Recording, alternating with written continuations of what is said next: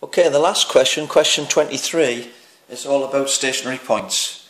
We're given that y equals the function of x and dy by dx equals minus x brackets x minus 2 all squared.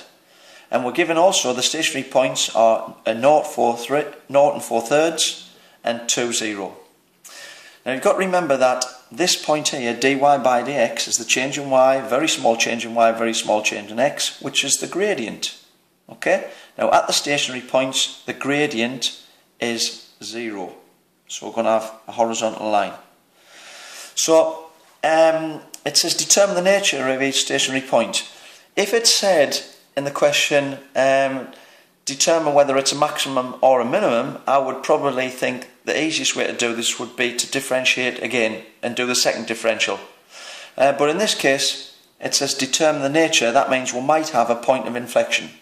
So you can't do the second differential in this part. So what I'm going to do is look at either side of the x value. So we've got x equals 0 and we've got x equals 2. So let's have a look. X equals 0 and look at the values either side of that. Easy one. So let's pick x equals minus 1. We don't have to do actually x equals 0, but I like to. So we've got x equals minus 1 and let's put this down here. X equals 0 and x equals 1. Let's have a look at those.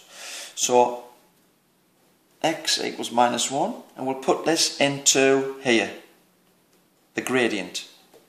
So we've got minus x, so minus 1 brackets minus 1 minus 2 all squared. All we're doing is replacing the x with minus 1 into here. So let's simplify this. Minus 1 is 1. And then minus 1 minus 2 is minus 3 all squared. Minus 3 all squared is 9. Times 1 is 9. So we get a gradient, positive gradient like that. So it's a positive gradient. Now this one, if we've done it right, it should be horizontal, because it tells you it's a stationary point, so I'm just going to put it in to just check. You don't have to do this, but I like to do it anyway.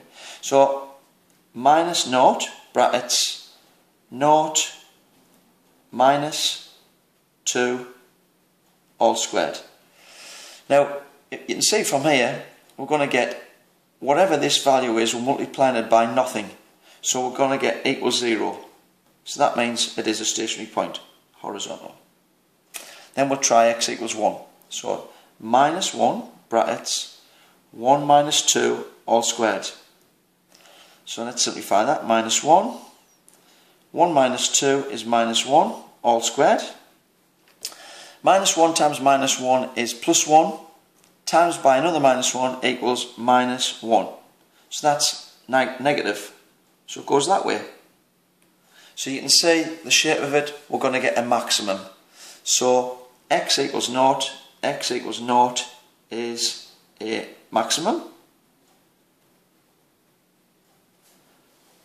Okay, now the next part, we're looking at x equal, either side of x equals 2. Well, we've already done x equals 1, so we might as well leave that. So x equals 1, and then I'll do x equals 2 here, and x equals 3. So we can say x equals 1 is a negative gradient. X equals 2 should be a stationary point, so it should be equal to 0. So let's just check this. Put that in there. Minus 2 brackets 2 minus 2 all squared. So we get 2 minus 2 is 0. 0 squared is 0. So 0 times anything is 0. So that's going to equal 0. So that's confirmed it. That's going to be straight across. Stationary point. Let's try 3.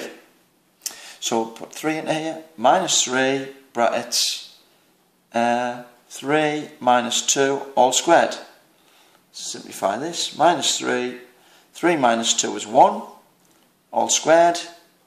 So let's see. We've got 1 times 1 is 1 times minus 3 is minus 3, which is negative, which that means it goes that way.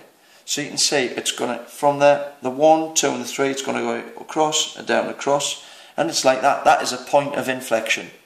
So x equals 2 is a point of inflection. So that means we've got the coordinates x equals 0, so that means 0, 4/3 is a maximum. And we've got this one, 2, 0 is a point of inflection.